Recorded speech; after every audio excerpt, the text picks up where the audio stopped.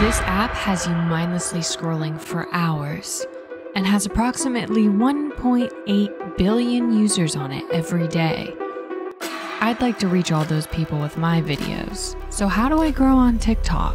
Hi, I'm Kelsey and I grew from 0 to 40K in just under a year. I woke up one morning to look over my phone when my notifications were blown up. I was shocked. I hit 40,000 followers. So how did I get there? By accidentally figuring out the algorithm. Now, you may already know that if you find a niche, then you're more likely to start growing. My niche was making fun of myself on TikTok. So I already established a niche. But what separates me from everyone else that does comedy? It's an easy answer. I'm creative and well, I'd like to say I'm unique. And to be honest, most people struggle with that. So let's face it, being on the internet is very scary. To put your whole self out there and just be you, that's hard.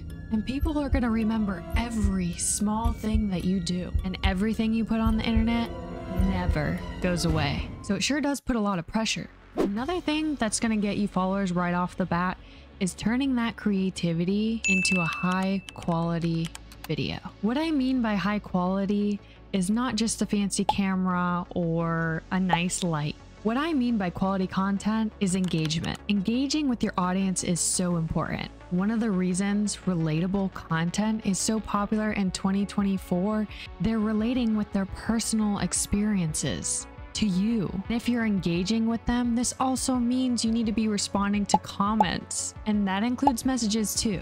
Now, I know for some of you, you're not gonna like this one, but you're gonna have to participate in the trends of TikTok every once in a while. Yes, I know some of them are cringe, but using popular songs and trending videos, they really do help boost engagement and get more eyes on your videos. Even adding trending hashtags help tremendously. Which now brings me to socializing. A lot of us are introverts on the internet. I know, it doesn't make sense. But the truth is, if you want to grow your audience, you're gonna have to be a social butterfly. And that means you're gonna have to collaborate with people. And even go to those special, nice little events that everyone invites you to that you keep saying no to, go. So start filling up that calendar of yours because there's some events you need to attend and some people you need to talk to.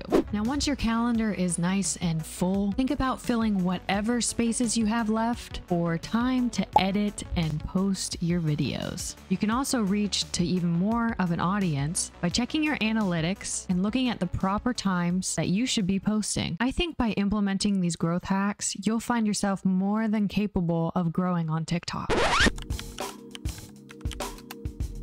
Thank you guys so much for watching. By the way, I've been holding my mic in my hand this entire time and it's been about 2 hours. I don't know why I had to share that with you, but I had to share it with someone. Okay, you guys have a great day.